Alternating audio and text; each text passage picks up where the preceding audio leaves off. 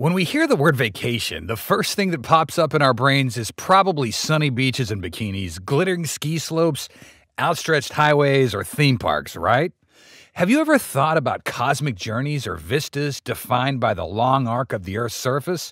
That sounds impossible, right? But that might be a reality before we know it. Sure, Mars or the Moon might be pretty scary for us, but what if it's just low Earth orbit? Well, SpaceX is collaborating with NASA on an integrated low Earth orbit architecture that'll provide a growing portfolio of technology with near-term Dragon evolution and concurrent Starship development. A journey into space could be the trip of a lifetime. We'll get into all this in today's episode of Alpha Tech. In a significant move to foster innovation and advance the future of human spaceflight and the U.S. commercial low Earth orbit economy, NASA has announced the second Collaborations for Commercial Space Capabilities 2 initiative, or CCSC2, and is partnered with 7 American companies. When going through the proposals, NASA checked out the relevance towards achieving the agency's goals and the overall feasibility of each. Each company will be putting forth its own costs into their projects. What's interesting is that SpaceX's proposal that was selected by NASA sees the use of an integrated low Earth orbit architecture, featuring the company's super heavy-lift Starship vehicle as a focal point. This architecture includes Starship as a means of transportation and an in-space LEO destination element that's helped out by the Super Heavy booster, the Dragon spacecraft, and SpaceX's Starlink satellite internet constellation, plus other items such as crew and cargo transport and communications. Having Starship serve as a destination implies that SpaceX plans to use it as an LEO outpost, given its large internal volume and the future ability to embark on long-duration missions. Side by side, SpaceX Starships are way bigger than the ISS. Their size is similar to the external fuel tank of the retired space shuttle.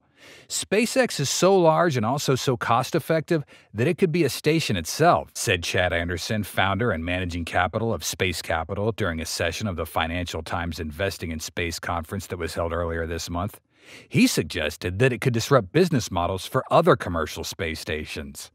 An example he gave was a hotel company outfitting the interior of Starship for customers. They could launch a group of people and stay however long they want with all the accommodations they want, and they could do it all for less than the cost of one seat to the space station a day.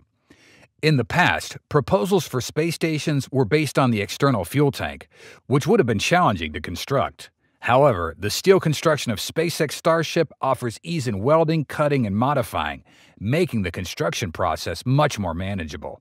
As a result, the development of space stations becomes more feasible and cost-effective. Space radiation poses a significant challenge for astronauts in space. However, computations show that orbits below approximately 500 kilometers near the equator experience significantly low radiation levels, and that reduces the need for extensive shielding. By strategically placing a giant wheel of rotating SpaceX Starships in such an orbit, it then becomes possible to generate artificial gravity that's equal to 1 gravity. On top of that, this location would provide a safe radiation environment for the occupants. With plenty of volume available within the Starships, supplies can be stacked around the hull. This provides additional radiation protection. Even with 1-meter thick shielding, a 900 cubic meter volume would retain 90% of its interior space, offering substantial living and working areas for the astronauts. One of the remarkable advantages of SpaceX Starships is their affordability. With a price tag of approximately $2 million per Starship, a fleet of 50 Starships would only cost $1 billion. Such a space station, with a volume of 100 times greater than the ISS, could accommodate up to 350 people, based on the standards set by the ISS. It's worth noting that the ISS was originally designed to support 7 people, but temporarily hosted a record of 9 individuals during a handover in 2009. With that in mind, a space station based on giant Starships with a capacity of 450 occupants during surges would be super cost-effective, with an estimated total cost of around $2 billion. And the result? Space travel will no longer remain exclusive to billionaires. Instead, it becomes an opportunity accessible for everyday Joes. Among the companies receiving CCSC2 agreements is Blue Origin. That company will use the agreement to work on an integrated commercial space transportation capability that ensures safe, affordable, and high-frequency U.S. access to orbit for their crew and other missions. The statement didn't provide any other details, and Blue Origin did not immediately respond to questions about these plans. While rather vague, this statement does suggest Blue Origin's working on a crewed spacecraft. The company started to work on such a vehicle more than 10 years ago with 2 funded Space Act agreements in the initial phases of NASA's Commercial Crew Development Program. Those awards supported initial designs of what the company called a space vehicle, a design intended for launch initially on the Atlas V. Blue Origin elected not to compete in later phases of the program. Sierra Space is also part of this award. The company is collaborating with NASA for the development of the company's commercial low Earth orbit ecosystem, including next-gen space transport, in-space infrastructure, and expandable space facilities. Through the agreement, Sierra Space provides NASA with valuable insight and collaboration into their crewed Dream Chaser spaceplane, new commercial space station architectures, and in-space logistics, plus refueling and servicing systems. NASA will then advance the deployment of Sierra Space's platform and ecosystem by providing access to facilities and support for environmental and crew system testing, tools, and software. Sierra Space is building the in-space infrastructure and end-to-end business platform to accelerate the new space economy, said Tom Weiss, Sierra Space CEO. This agreement with NASA enables active collaboration to share our expertise and finding as we conduct the formative work that'll open the door to extended human missions to space.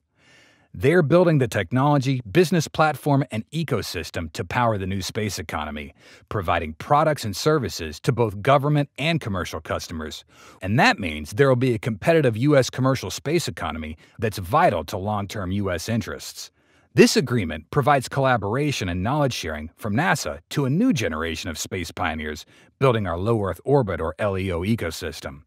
Sierra Space's open architecture enables the creation of a robust LEO commercial ecosystem and the catalyst for breakthrough innovations in biotech, human health, telecom, computing, advanced materials, and clean energy. Think Orbital received an agreement to refine its plans for large in-space platforms for research, manufacturing, and crewed applications. VAST will work with NASA to support its plans announced in May for the Haven 1 module and crewed missions to it. Other CCSC-2 awards went to Northrop Grumman for an autonomous spacecraft called Persistent Platform, based on its Cygnus vehicle for commercial research and manufacturing, and a Special Aerospace Services for an in-space servicing technology called the Autonomous Maneuvering Unit. The CCSC-2 agreements come 9 years after the first such agreements that NASA made with 4 companies. Final Frontier Design received an award to work on a pressure suit. Orbital ATK, now part of Northrop Grumman, received one for its Mission Extension Vehicle satellite servicing spacecraft. SpaceX for technologies that are needed for deep space missions that included methane oxygen propulsion that'll be used on Starship. And then there's United Launch Alliance for a variety of technologies for its Vulcan launch vehicle.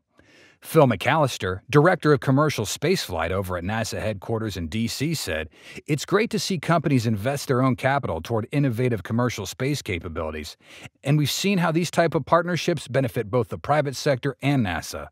The companies can leverage NASA's vast knowledge and experience, and the agency can be a customer for the capabilities included in the agreements in the future. Ultimately, these agreements will foster more competition for services and more providers for innovative space capabilities." And that'll do it for today's episode. Don't forget to share your ideas in the comments section below. Your support motivates us to create more of these quality videos. And for that, we thank you so much for watching and hope to see you next time. Goodbye.